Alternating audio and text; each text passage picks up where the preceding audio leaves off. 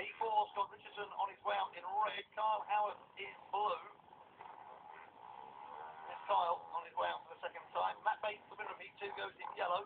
He'll be in between the two Scunthorpe riders. And on the outside, Seemond Stephens, one of the ideal older riders in the National League.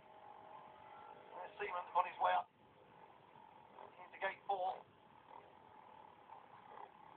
Now 41, but perfectly fulfills the role that was set up at Conference League level a few years ago. The idea of having one whole hand in the side to guide the younger riders through. So riding extremely usefully for his team as well. Just checking my notes. I've got a feeling he reads more than twice the age of anything he does it inside him.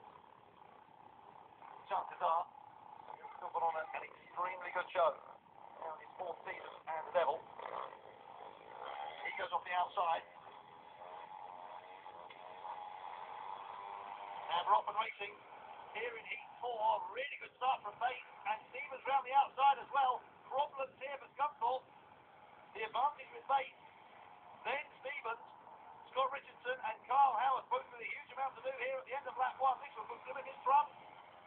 8-10 down going into it. Could be 13-11 in their favour coming out of it. Scott Richardson is trying to break it up. Not really team riding at the moment. Bates just concentrating on leading this one out. Stephens looking after Bates in second. Stephens just checking to see where Richardson is. It's very reminiscent of what sometimes happens at Glasgow at Premier League level.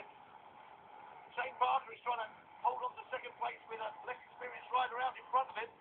Stephens, though, is battling really hard here to hold off Richardson. There's a lap to go, and Richardson is closing all the time on the outside.